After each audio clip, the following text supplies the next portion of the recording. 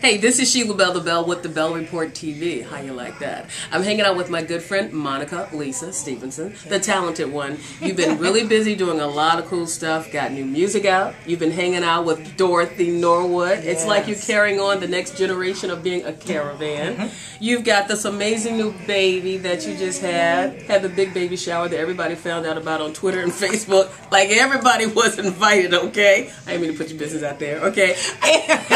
And you've got this amazing my team. They work. Well, look, we got too much to talk about, but I want to back up because people need to know about your brand new CD because you are working it. It's everywhere. I've been listening to it on feelgoodgospel.com. It's off the chain. I love it. But tell us about your new music. Yes, the we're new good friends, CD. okay?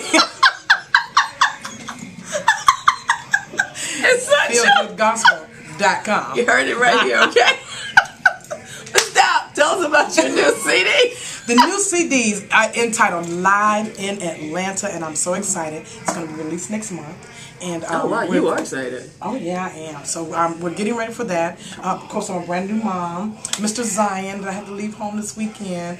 But, yeah, the new CD is going to be awesome. Have some fantastic writers, Mr. Claude Deuce, Kim McFarlane, Ralph Lawton. So I'm just excited about what God is doing. On your CD, is it the same type of hard singing, traditional singing that we get when we hear you sing? It is. Because sometimes, people put out the CD and you don't get that same feel.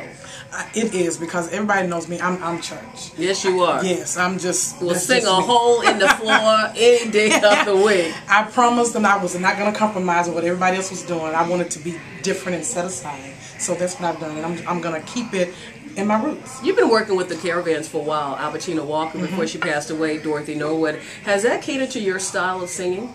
It has. Growing up in Alabama, my mom, my dad, all of my family sings, so that's what I was brought up on was traditional gospel music. So that's all I knew, and just to be able to be a part in the life of the Caravans was a something extra that was added to me.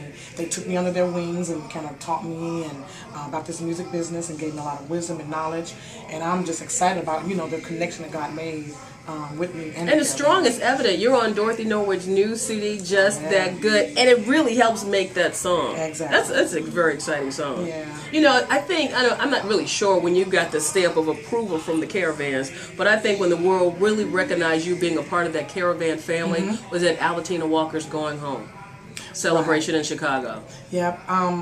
Got a lot of controversy about that because they were like, who's little old me to be a part of Albertina? That's why I remember that. Right. It's like you were singing, Angela Spivey were singing, and we were watching, and I knew who you were, but it was like you were very deserving to be there, and you did an amazing job, but people remember that. Yeah. And it seems like ever since then, you have just been skyrocketing with everything that God has been trusting you with. I have, and you know what, Sheila, is because traditional music is that's our foundation, and the Caravans. I told them they were saying, oh, the Caravans are old school. Yeah, but they've been out here for 50 years. Watch Dorothy Norwood in concert. Hello. We'll bring the house down every time for a little 5-foot says a lot yes. about who you are. So if I'm connected to somebody who has longevity in this business, I'm going to stay there. What are you learning from Dorothy, being on the road with her? Notice that she had to collect herself. Okay. I decided. Auntie Dot she's just herself, and I like her because it reminds me of me. She doesn't play about her money. She said, "Let me tell you, when you go, you get your money." These people tell you, but anything else, she's all about business. She's a businesswoman, so it's about taking care of your business, making sure that you keep yourself and that you're not talked about on the road, and that you dress like you're going to church. So you're handling your business I am. From the time you leave your home until the time you come back. I have to.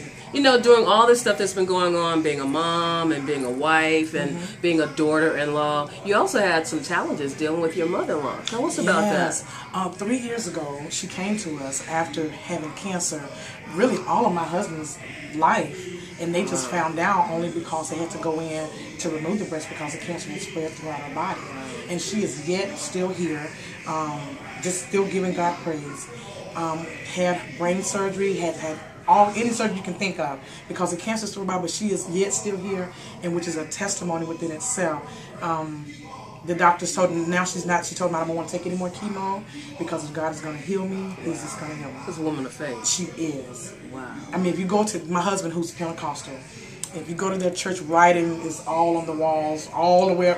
I mean, it's either heaven or hell. It ain't no in between. And the doctor told her she had 2 days. She had 2 days. She had to go home. She said, "Wait, I need to go home and ask somebody else." She sure did. And it was on the 3rd day when she made that decision. She made the decision, had the surgery, and came out and recovered. They told her that she wouldn't. They said, "Well, yeah, she probably won't know who you all are.